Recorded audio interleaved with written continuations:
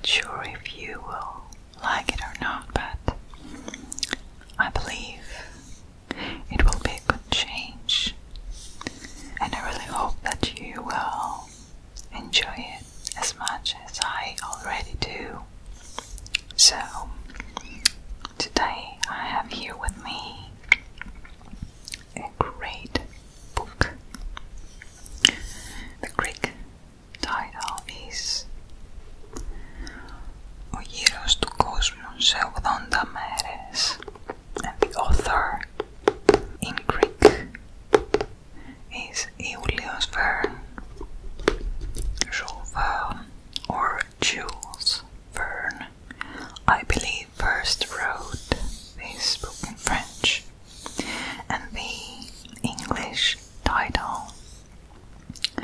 is Around the World in 80 Days.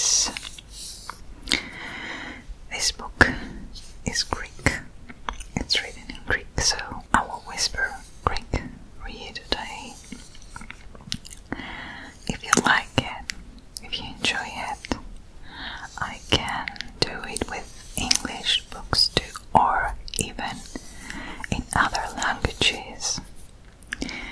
I'm already excited. So let's see.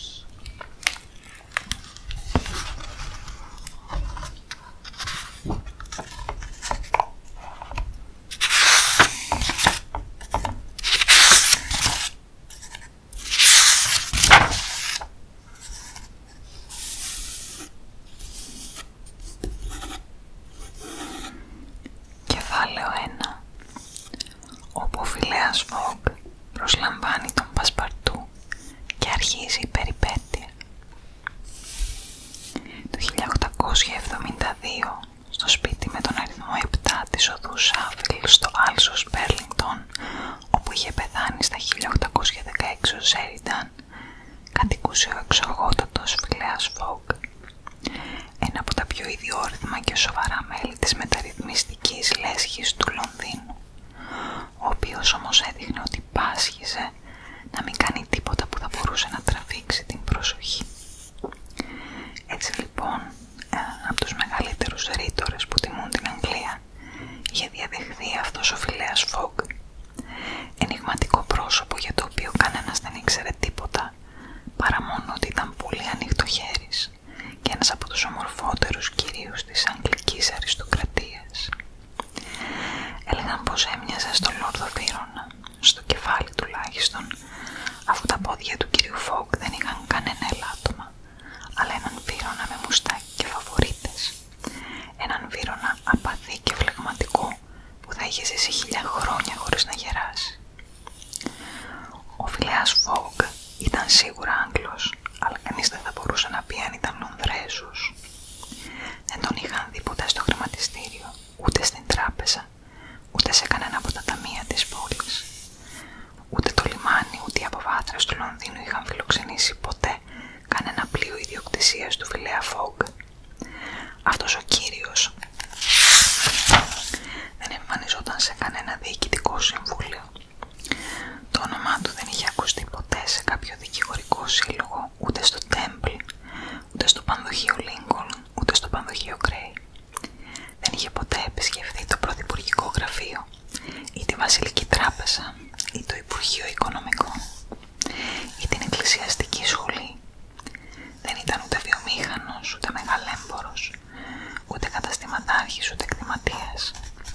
Δεν ήταν μέλος της βασιλικής εταιρείας της Μεγάλης Βρετανίας, ούτε της εταιρείας του Λονδίνου, ούτε της εταιρείας χειροτεχνών, ούτε της εταιρείας Ράσελ, ούτε της φιλολογικής εταιρείας της Δύσεως, ούτε της εταιρείας δικαίου, ούτε καν της εταιρείας τεχνών και επιστημών που βρισκόταν υπό την άμεση προστασία της αυτής μεγαλειότητος.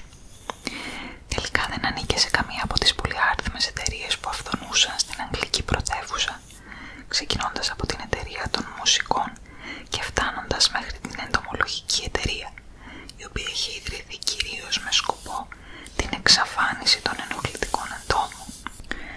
Ο Φιλέας Φογκ ήταν μέλος της μεταρρυθμιστικής λέσχης. Τελεία και παύλα.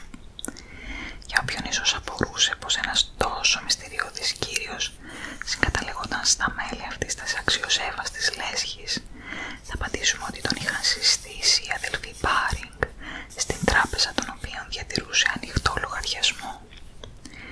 Από εκεί προερχόταν και η οικονομική επιφάνειά του. Πλήρωνε κανονικά και επειδή εμφανίσει τις επιταγές του από το απόθεμα του τρέχοντος λογαριασμού του, ο οποίος φαίνονταν ανεξάντλητος. Δίχως άλλο ο Φιλέας Φογκ ήταν πλούσιος, όμως το πώς ακριβώς είχε αποκτήσει την περιουσία του δεν θα μπορούσαν να το πούν ούτε και οι πιο καλά πληροφορημένοι, και ο κύριος Φογκ ήταν ο τελευταίος στον οποίο θα μπορούσε κανείς να απευθυνθεί προκειμένου να λύσει αυτήν την απορία. Πάντως δεν ήταν διόλου σπάταλος, χωρίς όμως να είναι και τσικούνης, αφού όποτε χρειαζόταν κάποιο χρηματικό ποσό για κάτι ευγενές, χρήσιμο ή γενναιόδωρο, το προσφέρε πρόθυμα εκείνος και μάλιστα ανώνυμα. Με δύο λόγια, δεν υπήρχε λιγότερο κοινωνικό πλάσμα από αυτόν τον ευγενή. Η καθημερινή ζωή του ήταν φανερή, αλλά ό,τι έκανε ήταν πάντα ακριβώς το ίδιο με ό,τι είχε κάνει και την προηγούμενη μέρα. Και γι' αυτό η φαντασία, ανικανοποίητη, αναζητούσε κάτι περισσότερο. Είχε ταξιδέψει, μάλλον γιατί κανένας δεν κατήγε καλύτερα από αυτόν τον παγκόσμιο χάρτη. Δεν υπήρχε σημείο έστω και μακρινό για το οποίο να μην έχει ο κύριος Φογκ κάποια ειδική γνώση. Συχνά διόρθωνε με λίγες κουφτές και καθαρές φράσεις τις χίλιες εικασίες που κυκλοφορούσαν στη λέσχη για χαμένους ή ξεστρατισμένους ταξιδιώτες. Υποδείκνυε τις πραγματικές πιθανότητες και τα λόγια του φαίνονταν συχνά εμπνευσμένα από τη γνώση μιας δεύτερης ζωής, ιδίως όταν τα γεγονότα κατέληγαν πάντα να τον δικαιώνουν. Ήταν ένας άνθρωπος που θα πρέπει να είχε ταξιδέψει παντού, τουλάχιστον νοερά. Το μόνο βέβαιο ήταν πως εδώ και πολλά χρόνια ο Φιλέας Φογκ δεν είχε εγκαταλείψει το Λονδίνο. Όσοι είχαν την τιμή να τον γνωρίσουν λίγο περισσότερο από τους άλλους, διαβεβαίωναν ότι εκτός από εκείνον τον ίσιο δρόμο που έπαιρνε καθημερινά για να πάει από το σπίτι του στη λέσχη, κανένας δεν μπορούσε να ισχυριστεί ότι τον είχε δει σε οποιοδήποτε άλλο μέρος. Περνούσε την ώρα του διαβάζοντας εφημερίδες και παίζοντας whist. Κέρδιζε συχνά σε αυτό το σιωπηρό παιχνίδι που τόσο τέριαζε στη φύση του, αλλά τα κέρδη δεν έμπαιναν ποτέ στο πορτοφόλι του.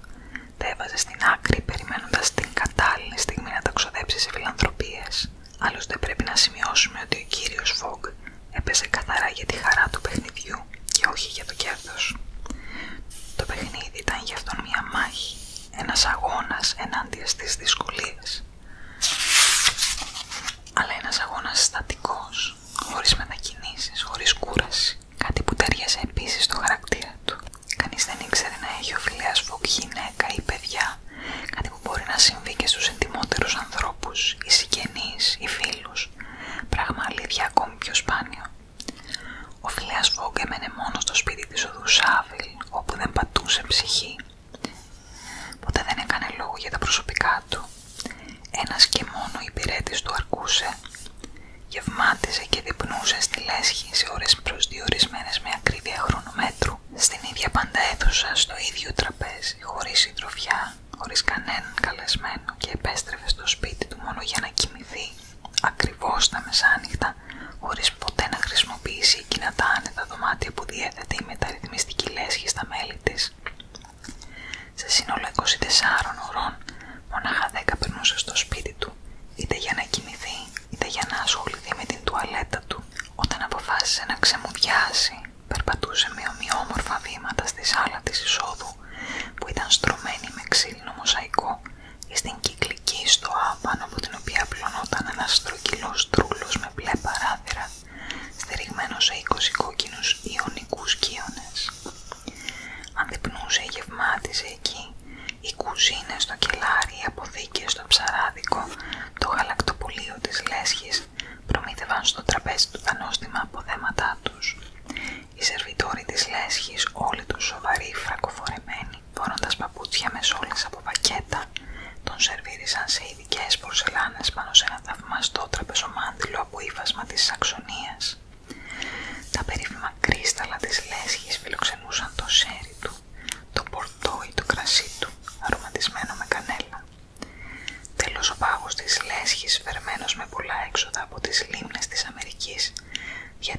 τίποτα τους σε ικανοποιητικό επίπεδο δροσιάς.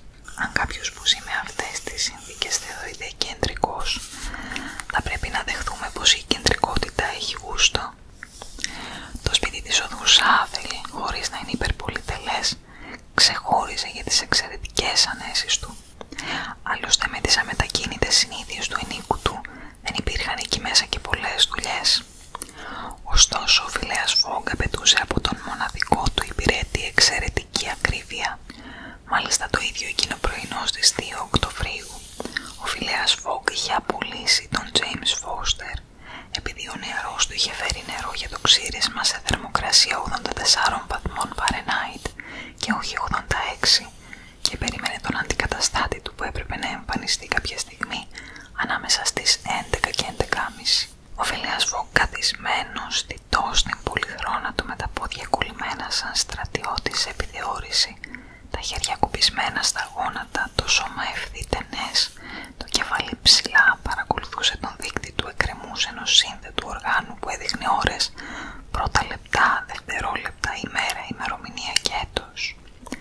Ακριβώς στις 11.30 ο κύριος Φόγκ έπρεπε κατά την καθυστερημένη του συνήθεια να φύγει από το σπίτι και να πάει στην μεταρρυθμιστική λέσχη. Εκείνη τη στιγμή κάποιος χτύπησε την πόρτα του μικρού σαλονιού όπου βρισκόταν ο Φιλέας Φόγκ και παρουσιάστηκε ο James Foster, ο απολυμένος υπηρέτης. Ο νέος υπηρέτης ανάγγειλε. Ένας νέος άντρας 30 περίπου χρόνων εμφανίστηκε και υποκλήθηκε. «Είσαι Γάλλος και λέγεσαι Τζον?» τον ρώτησε ο Φιλέας Φόγκ. «Ζαν, αν αυτόν δεν δυσαρεστεί τον κύριο», απάντησε ο νεοφερμένος. «Ζαν Πασπαρτού, ένα παρατσούκλι που φανερώνει την ικανότητά μου να τα βγάζω πέρα σε όλες τις περιστάσεις. Πιστεύω πως θα είμαι τίμιος υπηρέτης, κύριε. Αλλά για να είμαι ειλικρινής, έχω κάνει πολλά επαγγέλματα. Ήμουν πλανόδιος τραγουδιστής, υποκόμος σε τσίρκο, σκηνοβάτης σαν τον Λεωτάρτ και ισορροπιστής σαν τον Μπλοντέν. Ύστερα, για να αξιοποιήσω τα ταλέντα μου, έγινα καθηγητής γυμναστικής και τελικά λοχείας της πυροσβεστικής στο Παρίσι. Έχω μάλιστα στο ενεργητικό μου αξιόλογες πυρκαγιές. Πάνε όμως 5 χρόνια που άφησα τη Γαλλία και επειδή θέλω να χαρώ την σπιτική ζωή, δουλεύω υπηρέτη στην Αγγλία. Καθώς λοιπόν βρέθηκα χωρίς θέση και έμαθα ότι ο κύριος Φόγκ είναι ο πιο σωστός και τακτικός κύριος στο Ηνωμένο Βασίλειο, παρουσιάστηκα με την ελπίδα ότι εδώ θα ζήσω ήσυχα και θα ξεχάσω μέχρι και το όνομα Πασπαρτού. «Εμένα μου αρέσει το Πασπαρτού», απάντησε ο ευγενής. «Έχω καλές πληροφορίες για σένα. Ξέρεις τους όρους μου?» «Μάλιστα, κύριε». «Ωραία. Τι ώρα έχεις?» 11 και 25, απάντησε ο Πασπαρτού, αφού πρώτα συμβουλεύτηκε ένα τεράστιο ασημένιο ρολόι που έβγαλε από τα βάθη της τσέπης του. «Πας πίσω», είπε ο κύριος Φόγκ. «Να με συγχωρήσει ο κύριος, μα αυτό είναι αδύνατον.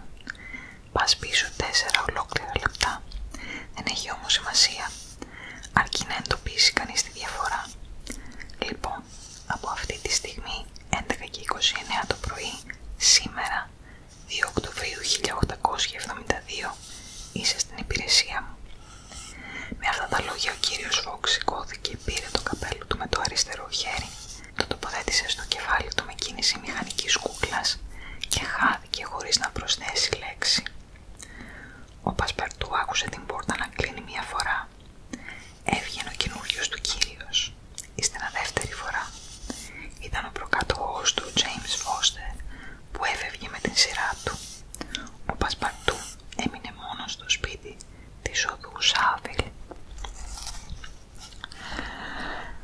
This was the first chapter of this wonderful book. I'm willing